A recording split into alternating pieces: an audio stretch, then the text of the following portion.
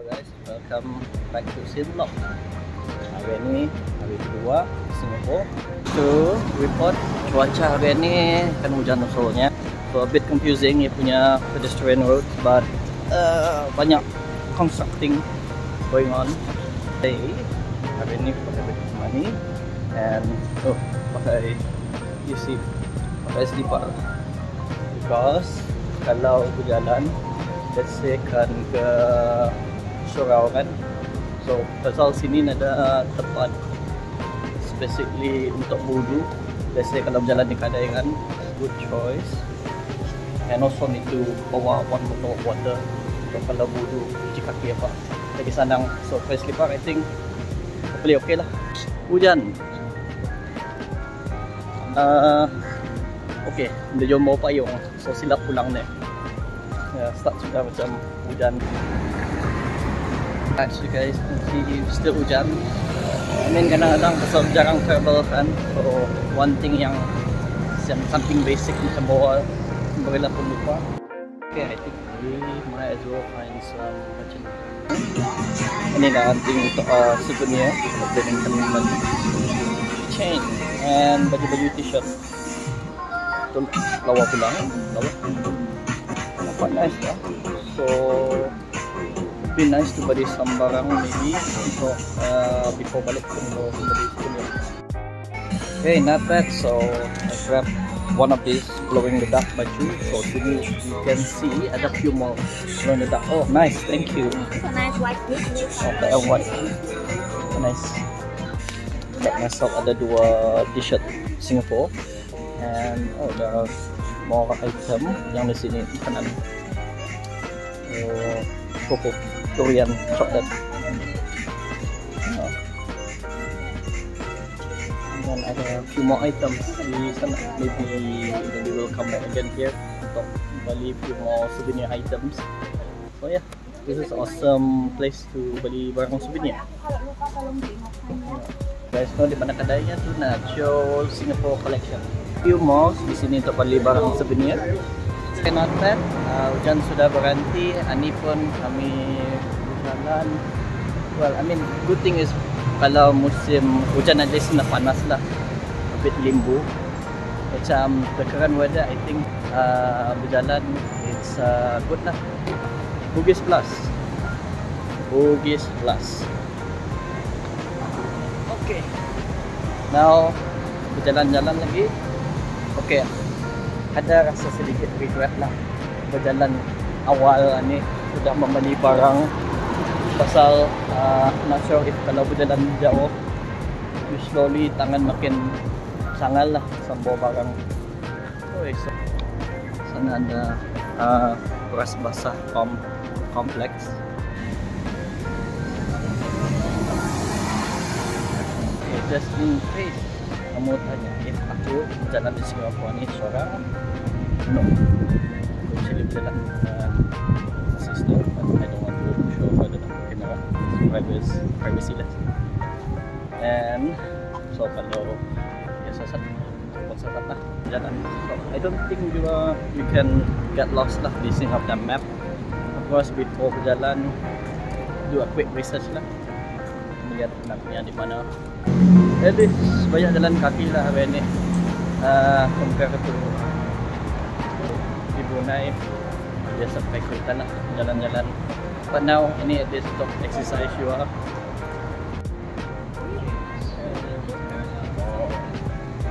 Very nice. Stamford Road and SNU. Okay, now it's a bit panas. Balik ke Brunei pun hitam juga. Oh well, tidak mau, tapi ya di sini kerasan panasnya.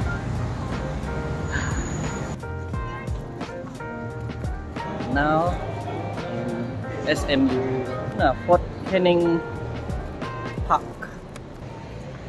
Merasalah sekali melintas tapi nggak pernah belajar sini, but yeah. Okay, 14th century fortification line. Okay, so hopefully this is the place yang kami kan aga. We're actually looking for garden yang ada sculpture Osman. So hopefully this is the place. this is the place because I'm actually looking for sculpture di sini. Hopefully this is the place. Macam aku cakap betul. Tapi but yeah, this is what I hope. So nah, Fort Canning Park. I think this is the place, and baru kita nampak National Museum of Singapore. Ni yang di main goal lah before aku terbang ke Singapore. Aku mau lihat sculpture yang the Cikgu Osman, one of our local artists, diorang punya sculpture di Singapore. So I'm looking forward to see the sculpture lah. Very nice pulang lah dia punya landscape sini. Macam boleh lihat. And I do see few sculpture juga. Betul macam sana. Not sure kalau kamu nampak ada sculpture juga sana tu. Finally dapat jumpa sudah. This is it. This is it. This is the sculpture done by Cikgu Osman. So Osman, this is it. Okay, together by Mr. Osman bin Muhammad Darussalam. The sculpture completed on the 31st August 1988 is a project of ASEAN Sculpture Symposium. Okay, since sculpture ni 31st August 1988.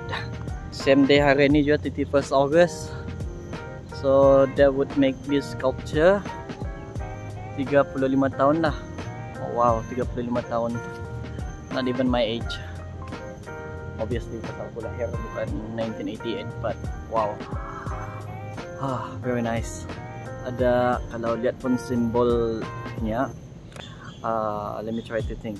1, 2, 3, 4, 5, 6. So I assume masa 1988, well, Cikgu Osman ada jawab cerita lah about ASEAN country masa tu. I assume 1988 itu masa tu ada 1, 2, 3, 4, 5, 6 pillar is the symbol of ASEAN country masa 1988, and then with the lines connecting the wave itu is actually how ASEAN country itu connected. So I think that is the symbol for this sculpture, and with the title "You're Together." Wow. Mana place for Michelin Guide. Ada makanan di sini RM6 lebih. Okay, there's a few more makanan nasi Melayu di sana. For this one, lunchnya adalah nasi lemak ayam taliwang Michelin Guide. So ni the pricing is very I would say decent, macam harga di Brunei.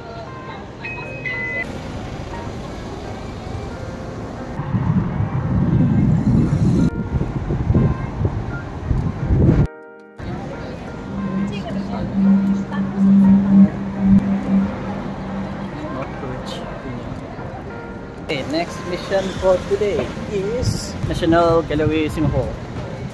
Senen Road, sana Stanford, and so takan, so they know we're crossing sini. Yeah, see me, see you.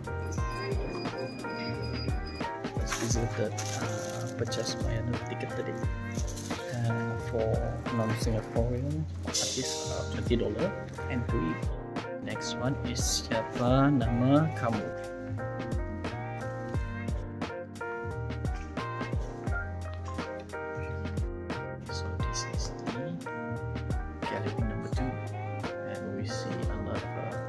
Movement, I think during Japan punya creation di Singapore. After 14 galleries, stage by stage, melihat 31st historical development of Singapore, and then the arts as they developed to modern art. That was very long. I think we spent about nearly 2 hours melihat the gallery. So yeah, very nice. Even the architectural building ni pun syok dilihat lah. Oh, very syok. So tapi kalau siapa takut tinggi, maybe macam galila sikit rasanya. Okay. Nice pulang dari building. Okay. Ada kedai kamera. Oh, ada unicorn. Oh, kanalnya mah semua Olympus. Oh, Sony. Ada Sony punya.